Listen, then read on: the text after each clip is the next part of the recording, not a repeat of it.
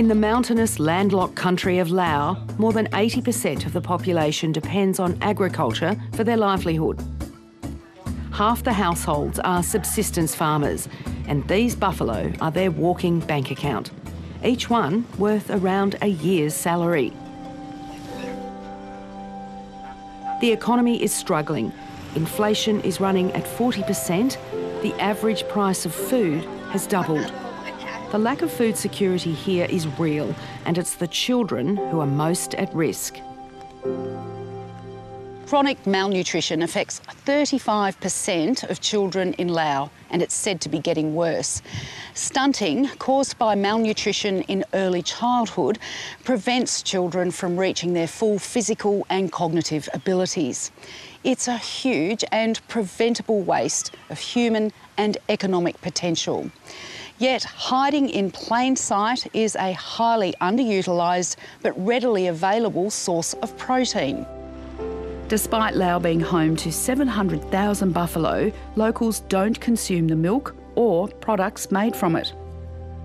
They've just never had that exposure to dairy, and it's such a practical, sustainable way of providing farmers both access to nutrition and an additional income stream. Villagers can now rent their pregnant buffaloes to the country's first commercial buffalo dairy. Mrs A was the first villager to trust a falang, or outsider, with one of her main assets. It was a big risk. Why she have to rent my buffalo, and what are they gonna do? And she don't want them to rent because she don't know like falang. The falang in question was Susie Martin. A cheese-obsessed Australian expat, Susie opened Laos' first commercial buffalo dairy in Luang Prabang in the country's north 7 years ago. Susie's unusual rental model was adapted from her old job in Singapore, leasing office space around the world. A corporate executive in another life, Susie Martin came to Laos with her family for a gap year to run a guest house. What started as a bright idea to provide guests with a more Western diet has resulted in some unexpected social and environmental outcomes. Hello, Papa. We wanted to serve guests fresh curd in the morning. I asked a local farmer if we could buy milk from their buffalo, and they looked at me like I was mad. We now want to educate people on how they can look after their animals and earn extra income from them. Hi, Susie. Hey, Pip. So nice to meet you. Nice to meet you as well. Welcome to Laos Buffalo Dairy. Would you like to have a go? Yeah, oh, I would. Hello. Hey, babies. Hello, sweetie. There's not much left. That's what we call YY, very fast. So this is Laos' only dairy? Laos' only buffalo dairy, and only dairy at the moment, yes. And you saw plenty of buffaloes when you got here. Were you surprised there was no milking at all? Honestly, we didn't realise that people they thought milk came from fruit, like coconut. So when we would say to people, where do you think milk comes from? There was a bit of a disconnect. So was it very hard to convince a farmer to let you, this stranger white woman, to have their animal for a couple of months? Yeah, I'm pretty sure for about the first 18 months, they're pretty sure we were going to barbecue them. Cook them? Yeah, they really didn't know what we were going to do with their buffalo. They didn't know anything about dairy. So when we said, well, we're going to bring them to the farm, we're going to pay you an income, we're going to feed them, you won't have to worry about them for 6 to 8 months, I think they probably thought it was too good to be true. And so we got a couple that were prepared to do it with us. We pay them for the $100 every time they bring a buffalo to the farm. So that's almost the equivalent of a month's salary here.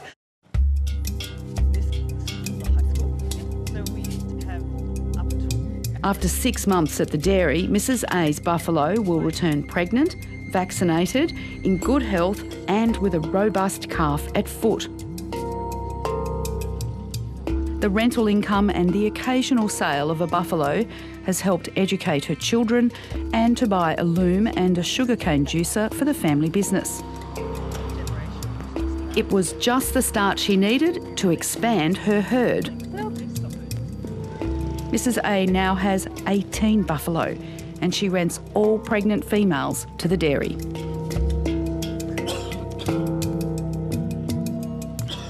There's a year-round supply of irrigated Napier grass here, so this mum-to-be will be in the Lao version of clover for the next 8 months.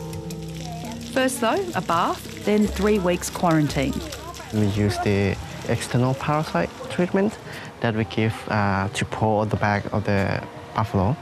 And then later, like a couple of days, we use the vaccination for foot and mouth disease and the hemorrhagic septicemia.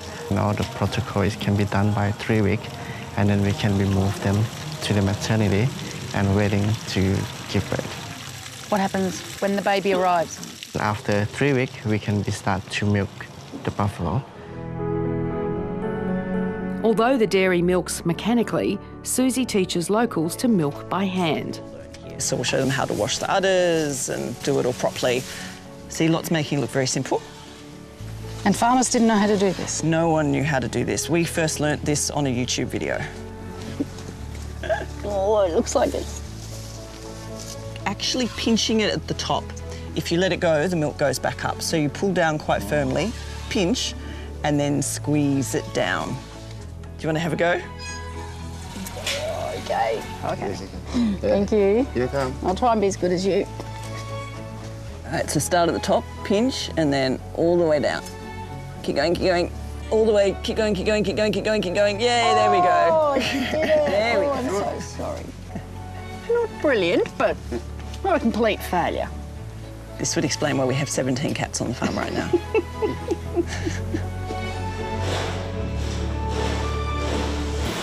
Unconventionally, Susie doesn't separate calves from their mothers. All the experts said you separate them and that's how you do it, and you feed them with bottles. Then when they would go back to the village, the babies didn't know the mothers, so they wouldn't follow the mothers back into the herds, and the farmers like, that's a bit of a problem for us.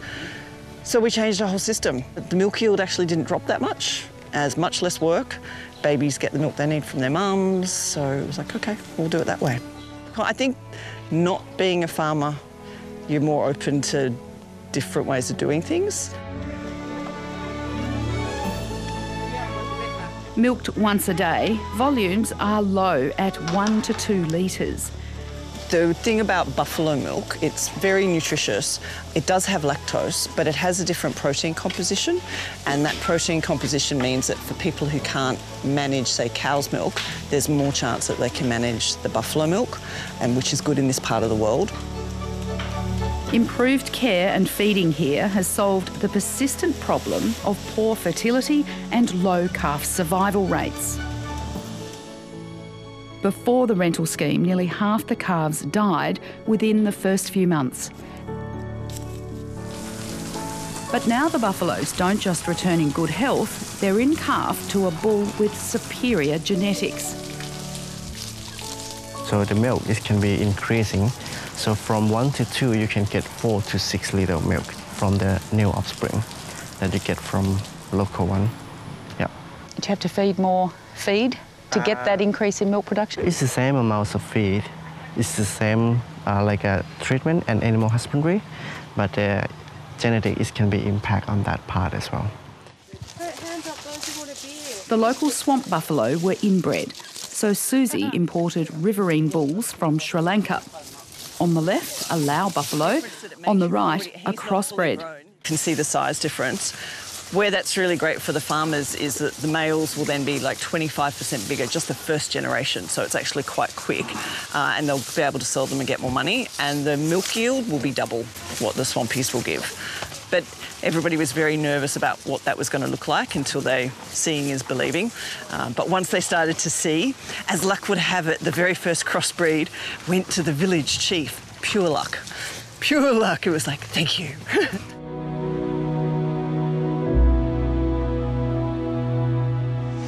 So being a chef, did that help you get your head around how to make good cheese? It did. I mean, the fact that I love cheese anyways was very helpful in learning how to do it. And here's where the increased milk goes, into specialty cheese. Susie's business partner, chef Rachel O'Shea, another Singapore expat, has learnt a lot about making cheese. Our yogurt, our ricotta, mozzarella, feta, and marinated feta. Looking forward to trying this.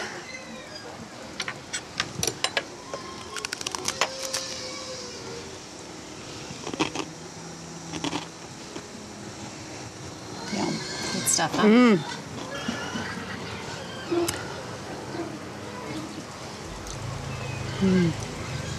I'm a yogurt lover, and that's yummy. Me too. It's tangy and smooth. But the real speciality is the handmade burrata, highly sought after by guests and nearby hotels. Once again, they turn to YouTube to learn just how to make it. So we add almost boiling water to our cut up pieces of curd to allow them to reheat and eventually come back together again. This is the first step in stretching it while you push it back together. Yep. Do a little more stretching in the hand. So we'll do half of it first. Squeaky. It is squeaky. Oh, you'll be quite strong to do that. Yeah. That's it. Look at that. That is perfect. Susie and Rachel want the dairy to have lasting social impacts, especially on child health. Buffalo milk on the fire and bring To it encourage buffalo owners to consume more of this free protein, Rachel's adapted a dozen Lao recipes to include buffalo milk. We have buffalo milk that we'll add sugar and a little bit of salt. And it is kind of like your traditional rice pudding. It's called cow tom. And then what we'll do once this is cooked is the traditional way to do it is to wrap it in banana leaf and then steam it in the banana leaf.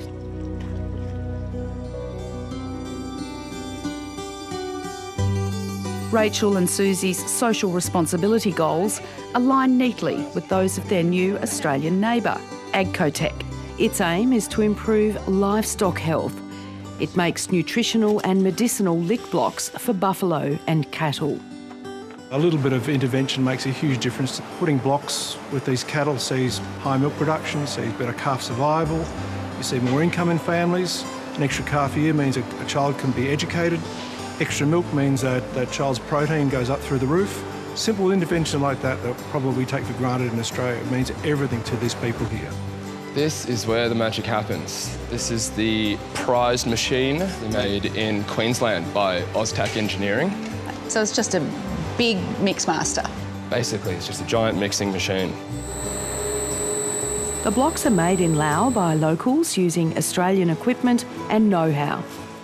Common in Australia, lick blocks provide trace elements, minerals, salt and medication, and in drought, vital nutrients.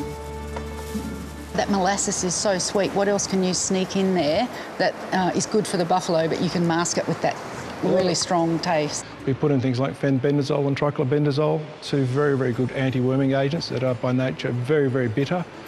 But you cloak that in a molasses block and they take their daily dose every day and virtually self-medicate themselves. Dried seaweed is imported from Vietnam, but molasses, corn, lime, salt and lemongrass are sourced in-country. The factory uses several tonnes of lemongrass a week. The real star of the show is the local lemongrass. This stuff really helps us with the methane reduction. Everyone in Luang Prabang has now realised that we're buying a lot of lemongrass, and so we're getting flooded with it, which is exactly what we want. Buffalo and cattle on poor feed belch more methane. When lemongrass was added, Professor Peter Windsor measured a 25% reduction in methane. Quality of food going into the rumen, the fermentation process is methanogenic, meaning it produces a lot of methane because the bacteria in there are programmed for dealing with poor quality forage. So when you put in a supplementary feed, like a molasses block in there, you can change the bacterial population to produce a less methanogenic fermentation. Agcotech is focused on getting ingredients into the buffalo's stomachs so they can extract more nutrients from the poor fodder on offer. So behind me we have the local rice straw, which is what the locals feed to their cattle during the dry season. It's about 1% crude protein, not very good, but with the blocks they're able to digest a lot more of it. The block actually allows them to have greater access to the proteins and other minerals, vitamins within the rice straw, so it increases their milk yield, how fat they get, also their ability to rear calves.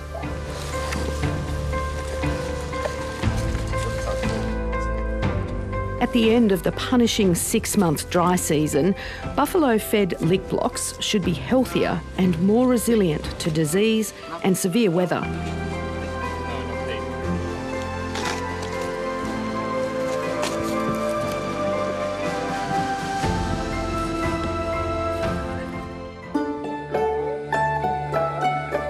Today we're delivering 100 blocks to Parksea village. There's 300 cows and buffalo in this village and 29 families. Villagers can't afford the blocks, so Chick Olsen devised a way to provide them for free. His local staff explained how the blocks reduced methane and why they could get them for nothing. They are in effect, once they take a block, handing over their carbon rights for each block, which we will then go and trade on the open market. Obviously then Western democracies and Western corporations can write off their emissions by this, what's happening here today. Verifying participation in the global emissions trading scheme was low-tech. A photo, a signature and a block number. We'll take a photo of him and then the form. Is this the first time they would have heard the concept or the term carbon credit? They're being brought into a larger world now that it's a strange concept that maybe some of the developing nations can do more for climate change and maybe other recalcitrant nations who are refusing to participate. So right here, right now, we can say today that putting these blocks out, you'll see a 30% direct abatement in methane, which means if Laos fed every cow tomorrow, Laos could meet the Paris carbon pledge. Climate change isn't on the villagers' radar. Their priority is more and healthier buffaloes. Very happy to get a block from the ecotech team, and it's fourth time already that they bring the block to him, and the buffalo and the cow really like it. When he bring the buffalo or the cow to the market, it is very fat, and it's gonna be more expensive than before. And if the cow or buffalo eat more blocks, it's gonna be healthier and get fat and gets more expensive.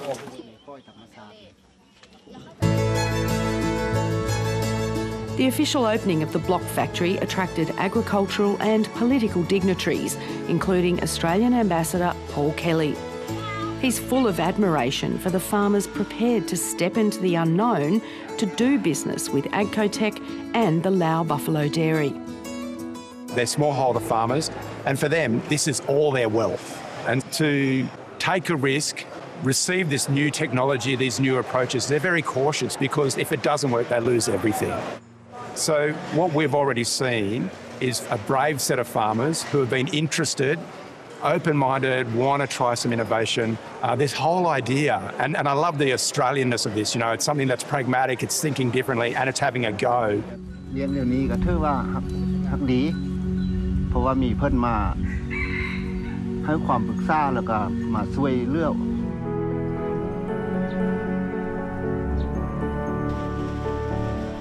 For Susie and Rachel and Chick and his boys, much of the hard work is done. The how is sorted, and both setups are now scalable and can be replicated elsewhere.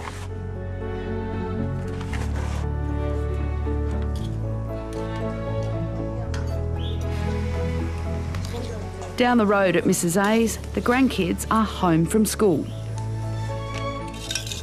The loom the buffalo rental money paid for is working away as she prepares one of Rachel's buffalo milk recipes.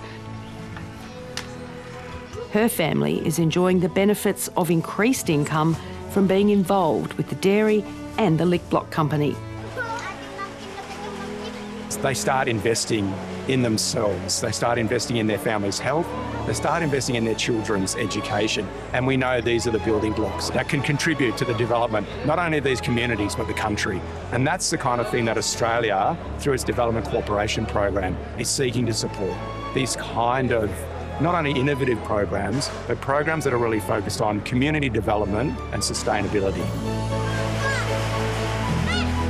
The smiles that greeted the dessert were even wider when the rains from the worryingly late monsoon finally arrived.